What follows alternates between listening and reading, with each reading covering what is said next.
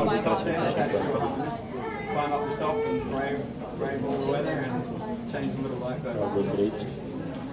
Okay guys, that's going to conclude the introduction. Did you have any questions on the tower itself? No questions? Okay, if you'd like to turn around, we'll start. Ja, ist noch so ein bisschen an der Woche. Ja, ich habe genau, ich habe meine eigene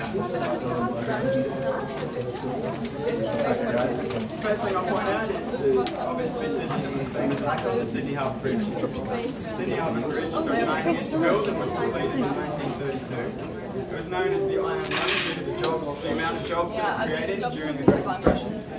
The bridge is 49 metres wide, 503 metres in length, making it the widest single large span bridge in the world. The bridge has 8 traffic lanes, 2 train lines, a pedestrian walkway and a cycleway. The bridge was the first bridge that you can actually climb. Bridge climb. Has anyone been on bridge climb yet? I've just done that last night and recommend that highly. Bridge climb costs between about $130 to $180.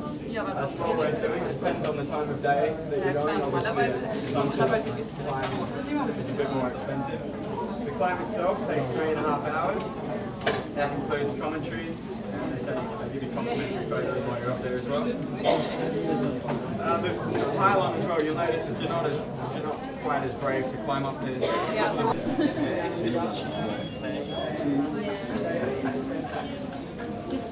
Ik kijk het vast. Wow, wat een fucking smooth.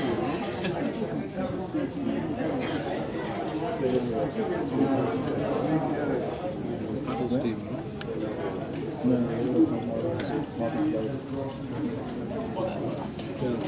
dat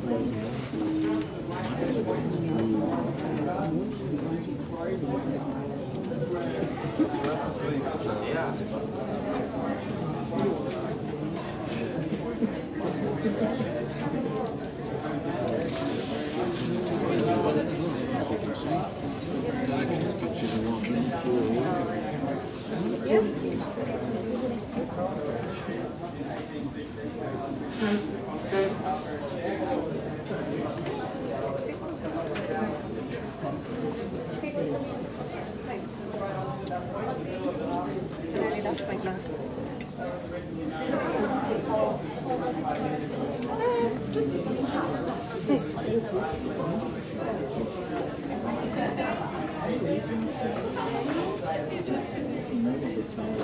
bits of the older buildings, like